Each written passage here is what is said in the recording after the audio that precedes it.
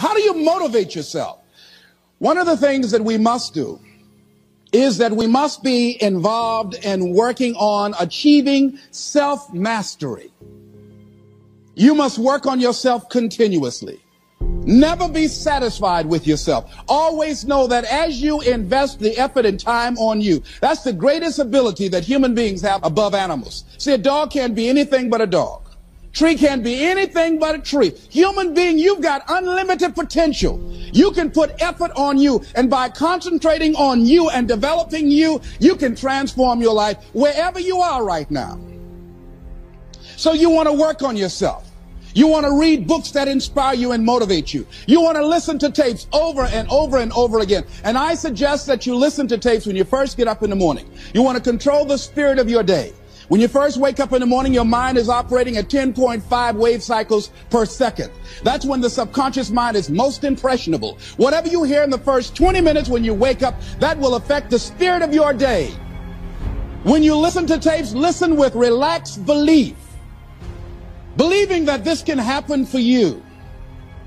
And by listening to them, listen to them over and over and over again, and you will get a breakthrough. And as you continue to work on yourself, you will begin to expand your vision of yourself. You begin to work towards self-mastery. And you will begin to see it reflect itself in all the dimensions of your life, your mental life, your physical life, your social life, in your relationships, your monetary life. So concentrate on developing yourself. Because if you don't, I guarantee you that you will make a settlement. And most people have. In addition to working on yourself, and as you work on yourself, you feel good about yourself, and as you feel better about yourself, you treat yourself differently. Develop a health plan. See, you can't feel well and do well if you don't have good health. You can't perform if you don't have your health. Your health is valuable. Develop a health plan. A plan that you will follow, because this is the only vehicle that you have to carry you through this experience called life. And you want to take good care of it because you love you enough. You care enough about you. And that's not easy. It is not easy having a health plan and sticking to it. But you're worth it doing it again and again and again. I have lost 22 pounds several times. Next thing is, as you take care of yourself, the next key is keys to motivation, to self-motivation. You want to live life with energy and passion. You want to make a conscious effort to be lively. See, in life, you either saying hello or goodbye. You either on the way or in the way. Leave dead people alone. Some folks just walking around looking sad. How you doing, honey? Stay away from these people. Just go away from them. It affects you.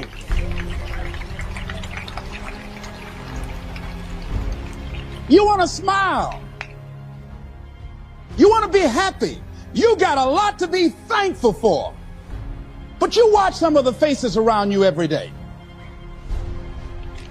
And I tell you, some of these faces, they will put you in a depressed state of mind. So you want to avoid these kind of faces. When you see them coming, turn your head. Next thing is that you want to monitor your inner conversations. The things that you say to yourself. You want to watch them, and in watching them, you want to take charge. You don't really need to read anything. Forget all that. That's that inner conversation. Oh, you don't need to worry about trying to go into your own business. Forget that. You can't do that. What if you lose everything you've got? That inner conversation that stops you from doing the things you want to do less, don't do that. The next thing that is a key to self-motivation is that you've got to ask yourself, what do I want out of life? What do you want out of life? What do you want out of a job? What do you want out of a career? What do you want out of a relationship? What do you want? What gives you your life? How will you know when you got it? What will make you happy? You need to know. You need to start asking yourself some questions. What do I really, really, truly want? You need to be exact about that. Don't be vague. Oh, I just want to be happy. That's too vague. What will make you happy? How will you know when you got it? Zero in on it. Be exact. Be specific. And as you do that, that will stimulate that superconscious mind, or the reticular activating system of your mind, that will begin to find those things, to identify with it. And once you begin to determine that which you want, take the time to write it down. Don't just think about it. Write it down. That is a subjective process that engages the subconscious mind. Write it down. Once you write it down, read it 3 times a day, morning, noon, and night. Why is that important? Because what it will do, it will cause you to focus. It will cause you to concentrate. When that other conversation is going on, telling you what you cannot do, telling you all of the impossibilities and all of the obstacles, your concentrating will begin to create a larger vision within yourself, and you start looking for and seeing some new opportunities. You start creating some openings for yourself. As you begin to read that every day, day in and day out, that will make you focus. That will discipline your thinking. And you'll get all kind of creative ideas. As I talk to you right now, being involved in this immersion process, you're going to create some openings for yourself. You're going to get some ideas. You're going to feel your adrenaline flowing, and you're going to think about something, some idea you had. And you say, I want to go back and I'm going to look at that again from a different vantage point, not from the level of the problem of the obstacles that I encountered, but from a higher vantage point. Because what you will begin to see and to know as I talk to the higher consciousness within you, that you are powerful, that you are a miracle worker. And that inner conversation has conditioned you to believe that you are not.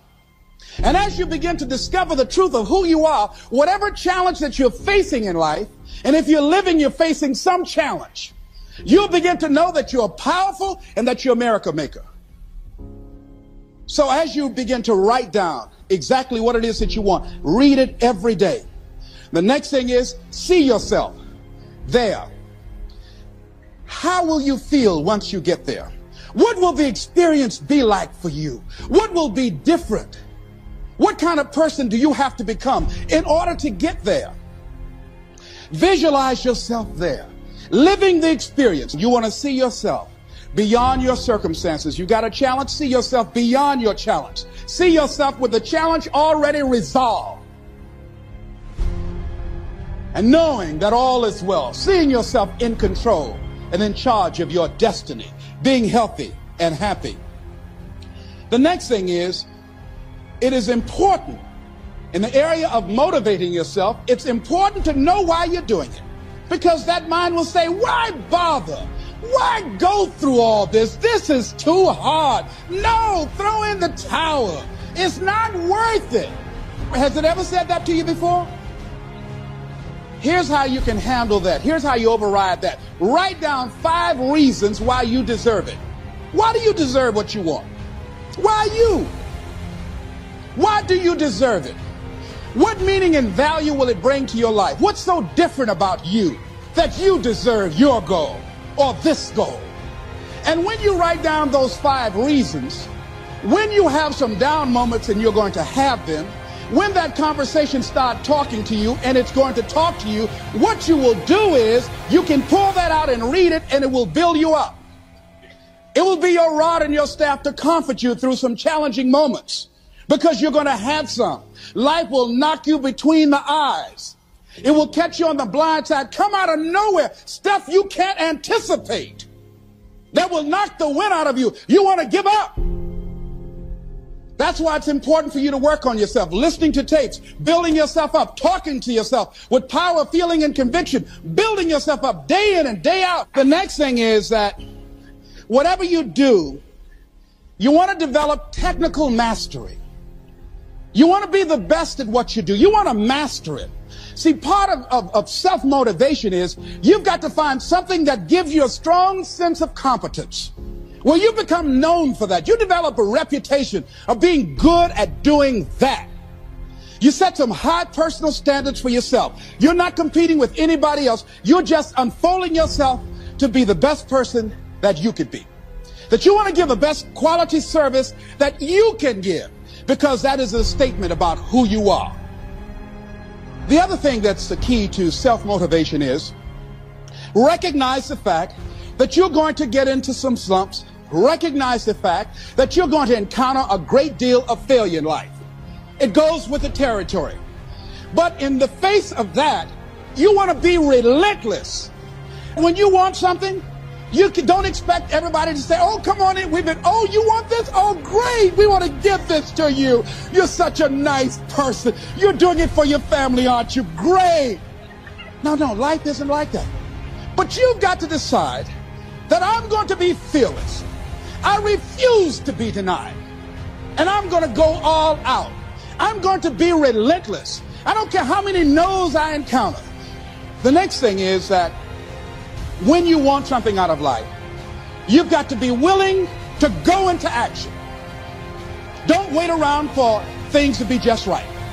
Don't wait for things to be perfect.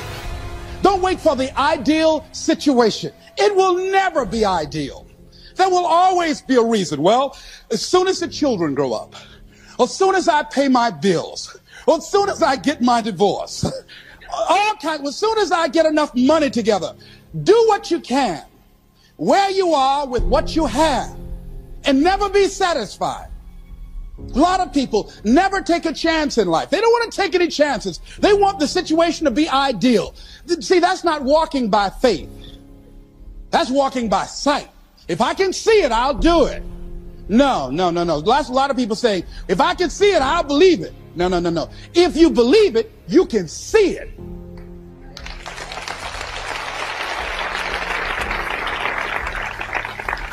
And don't be disturbed because no one else can see it. That's not unusual. That is ordinary. But because you want some different kind of results in your life, you've got to be willing to be unreasonable. If you want unreasonable results in your life, you've got to be willing to be unreasonable. Part of being unreasonable, you don't judge according to appearances. Part of being unreasonable, you can see it because you believe it.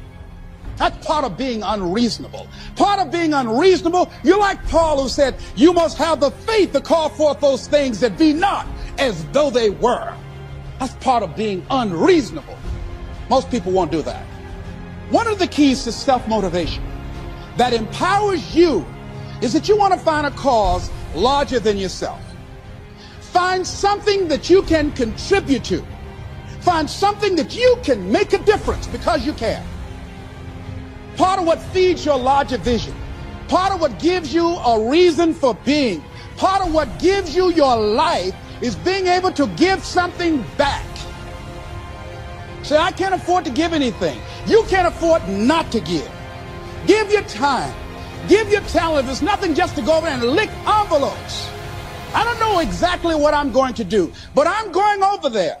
It's part of my tithing in the universe. Once you develop that special sense of mission, and that's what you develop when you're part of a larger cause than yourself, it drives you. You don't need an alarm clock to get up in the morning. You have special power. You'll go places and folk will like to be around you. They will know there's something different about you. When you go in, they'll say, hey, that's somebody important. I want to know who you are. I just want to be near you. That energy that you have, that consciousness that you will embody, will affect everybody around you.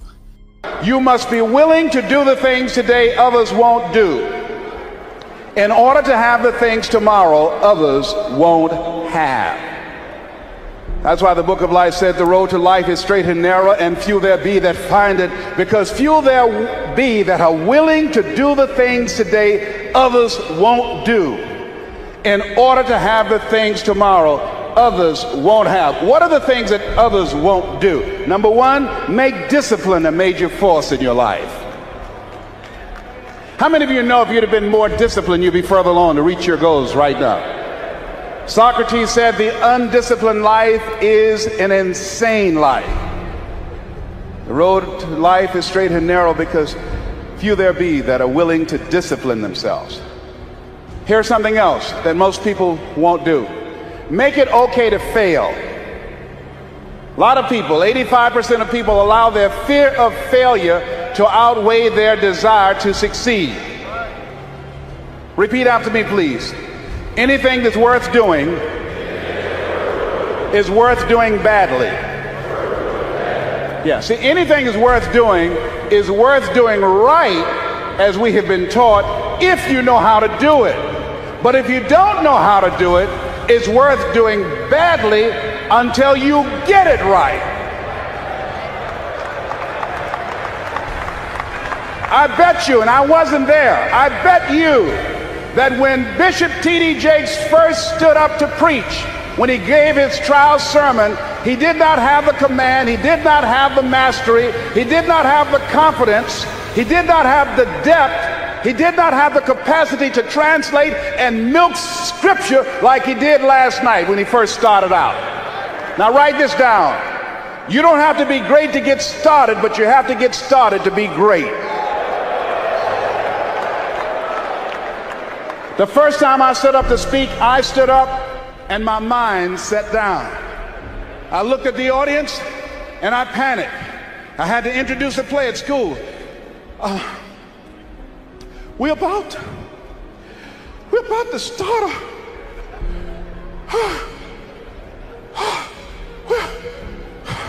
ran off, Mr. Washington. Mr. Brown, where are you going? Mr. Washington, I can't think, sir. I don't know. Did you rehearse? Yes, sir, I did. Well, what's wrong? Why did you say your lines? I don't know, sir. I got up there and I looked at him and everything left me. Let me do it another day, please, sir. No, go back out there, Mr. Brown. Mr. Washington, I'll mess up, please, sir. Don't send me out there now. I'll mess up. Mr. Brown, if you run now, you will always be running. Anything that's worth doing is worth doing badly until you get it right. Why are you moving like that? I got to go to the bathroom, sir. Mr. Brown, go back out there. Yes, sir.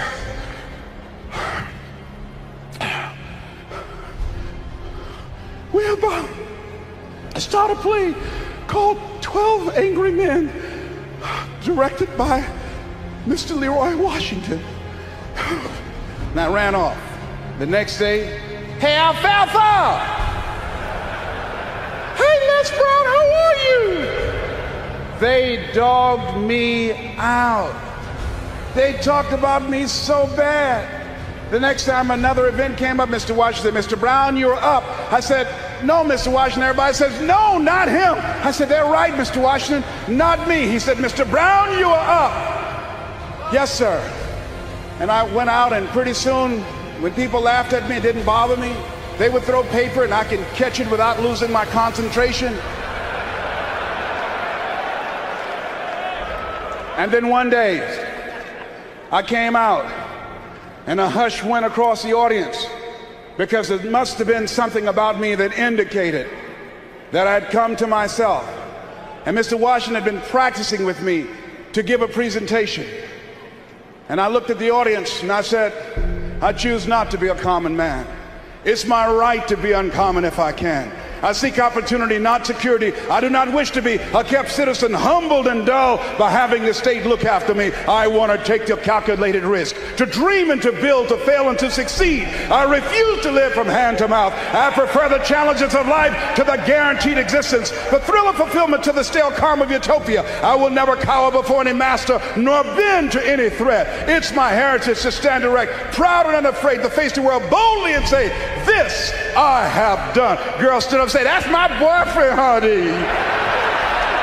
I like me some Les Brown, baby. But I didn't start off like that. You have something special. You have talents and abilities in you that you don't even know.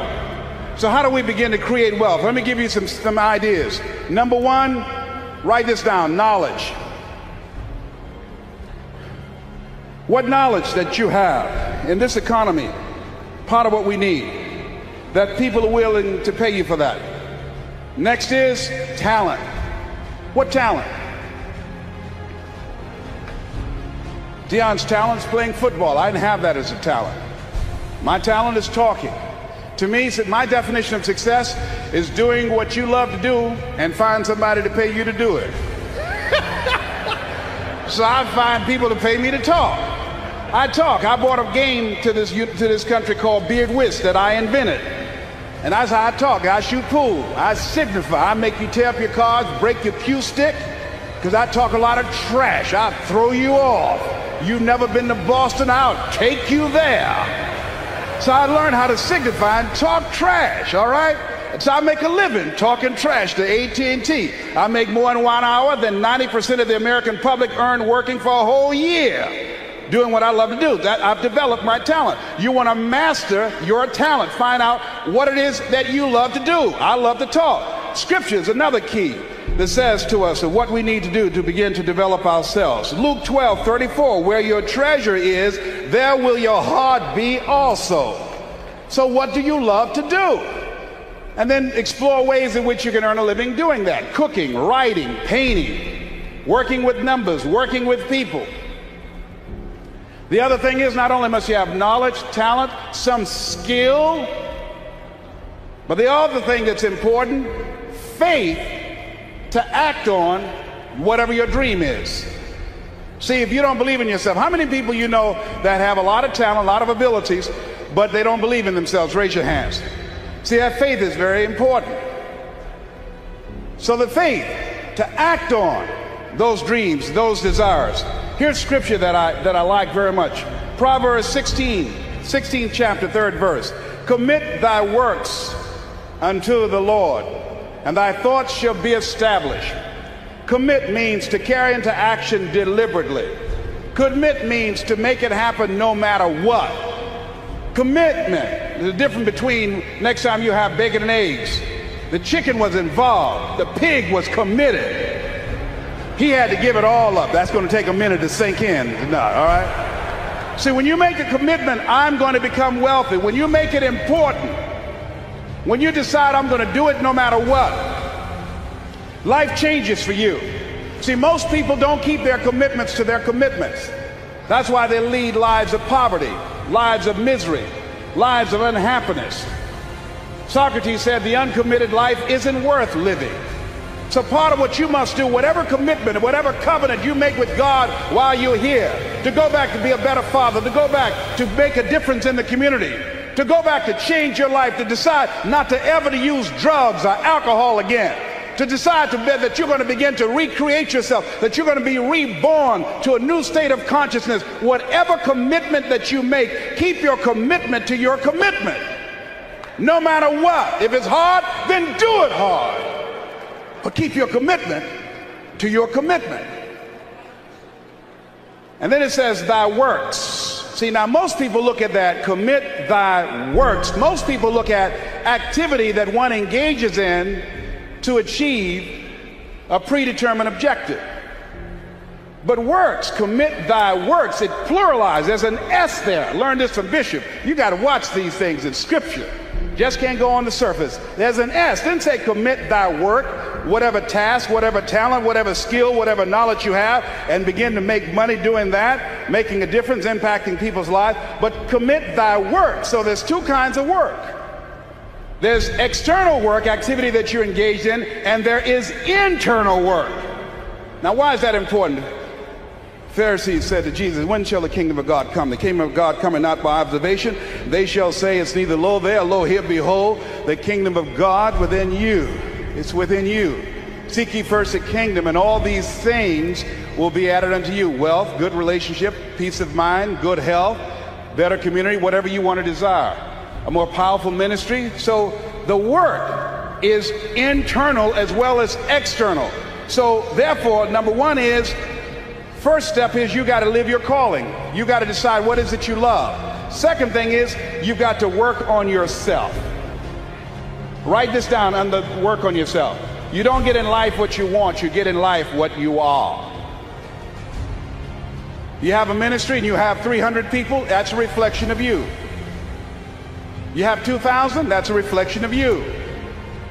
You have a job, you're generating $1,200 a year, or $2,000, or $500,000, whatever you earn, whatever you're producing in your life is a reflection of you. That's why it says, judge a tree by the fruit it bears. I can look at what you're producing and I can tell you a lot about who you are.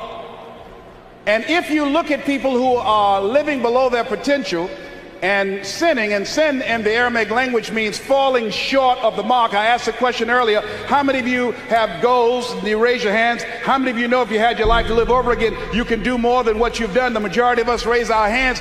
Then that was an indication, that was testimony to reflect the fact that you operating below your potential. That's a sin. Herein my Father glorified, that ye bear much fruit. Didn't just say fruit, much fruit. See, when you leave here, you've got to make a commitment to be more fruitful, to be more productive, to make greater impact. So what will allow you to do that? You got to spend time working on yourself. In order to write this down, in order to do something you've never done, you've got to be someone you've never been. In order to do something you've never done, you've got to be someone you've never been. That's why Scripture says you must be born again. You've got to die as you are now. You've got to be willing to give up who you are now for what you can become. Certain things will no longer fit into your life. There's no place for it. In order to do something you've never done, you've got to be someone you've never been. So you've got to spend serious time reading, writing your goals down, reading Scripture, anchoring yourself spiritually to handle the storms of life, because they're going to come. So every day you have to sell yourself and get out of your mind those old thoughts, that old belief system. Every day you've got to sell yourself on that it's possible. That you got to put a new mind in you. You got to get out of your mind. You got to begin to restructure your thinking. Every day you've got to begin to recondition your mind. See, many of us go through life making choices, thinking it's our choices, and it's not. See, let me share something with you. The easiest thing I've ever done was to earn $1 million. The most difficult thing I've ever done was to believe it could happen to me. That was the most difficult part, to believe that given my circumstances, if my birth parents came down this aisle right now, I would not know either one if my daddy came up here or my mother came up here. Given the fact that I was born in an abandoned building on a floor, being labeled educable, mentally retarded, not having any college training, I used to feel all my life that people who had college degrees were more intelligent than me. I remember going to see the late Dr. Norman Vincent Peale, the author of the book, The Power of Positive Thinking. And I used to look at him up on stage and I said, I could do that. I would love to talk to people. I love to talk to people. And I said, I could do that. But then when I started going back to my car, my mental conditioning activated itself. And it said, Les Brown, you can't do that. You don't have a college education. Les Brown, you can't do that. You don't have the training. You've never worked for a major corporation. You can't do that. What makes you think you can earn $5, $10, $15, $20,000 in an hour? You don't earn that now working for 2 or 3 months. What makes you think that you can speak for AT&T, Procter & Gamble, McDonald's Corporation, General Electric? These are clients I have now. You've never even worked for them. How many of you ever thought about something you wanted to do and you talk yourself out of it? Raise your hand if you know what I'm talking about. That inner conversation is what's going to haunt you after standing here and saying, I can do all things through Christ who strengthens me.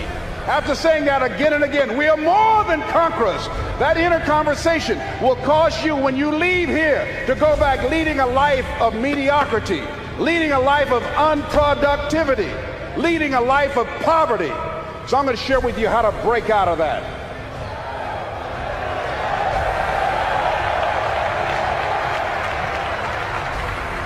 I want to share with you how to reach your goals. I think the Bible's greatest motivational book ever been written. Now I want you to repeat after me, please. We got to recondition our minds first. Let us say together, good things are supposed to happen to me. Yeah, write that down. I want you to say that to yourself every day. See, we live in a world where we believe that bad things are supposed to happen to us. I remember at a point in my life, Bishop, when things are going good for me, and I said, this is too good to be true. Something is bound to happen. Guess what? It did. Thou shalt decree a thing that shall be established unto you, and shall accomplish that whereunto it has been sent. Watch your words.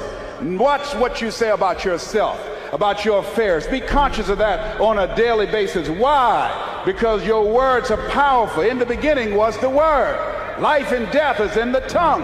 Watch what you say. Never say I'm broke. Say I'm overcoming a cash flow problem.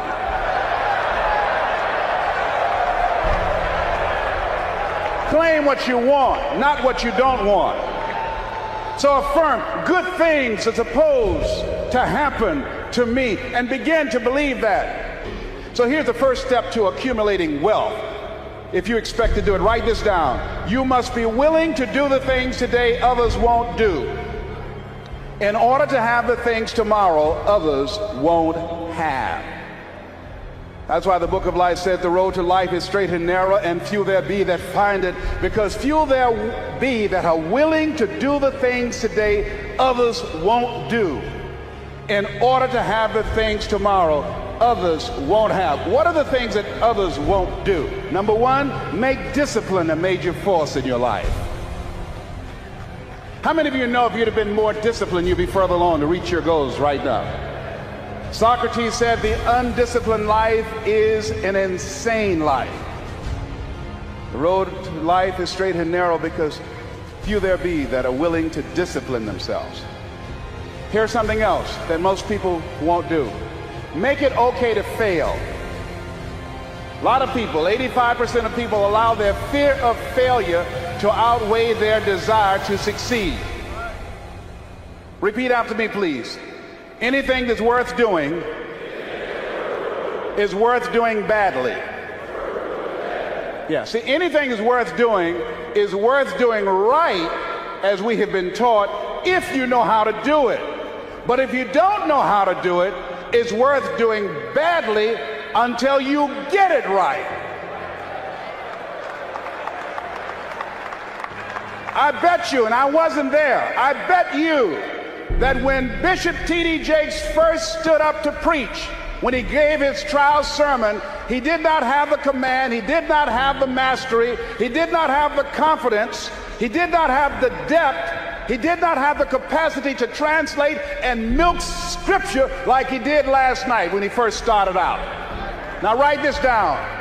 You don't have to be great to get started, but you have to get started to be great. You want to master your talent. Find out what it is that you love to do. I love to talk. Scripture is another key that says to us of what we need to do to begin to develop ourselves. Luke 12:34, where your treasure is, there will your heart be also. So what do you love to do?